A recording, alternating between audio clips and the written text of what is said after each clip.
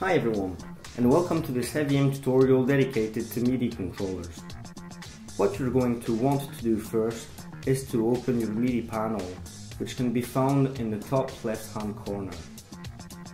Then you'll have to choose your device in the scrolling list in order to activate it. After that, you'll simply need to select the parameters you've chosen and move the controller, or press the button on your controller in order to control this effect later. Regarding the activate effects, parameters will allow you to adjust the limit at which these effects will activate. For instance, if you're using a Midi keyboard, you won't necessarily reach the value 127 each time, and so you'll be able to type in a lower value in order to activate this effect. There's a reset button to delete everything you have recorded, and Open HeavyM Virtual Port allows you to interface HeavyM with VDMX or this kind of Midi software virtually.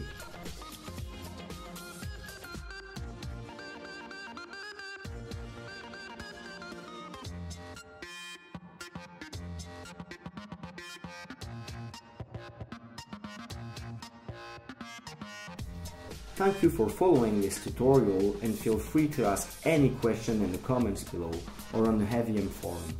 See you soon!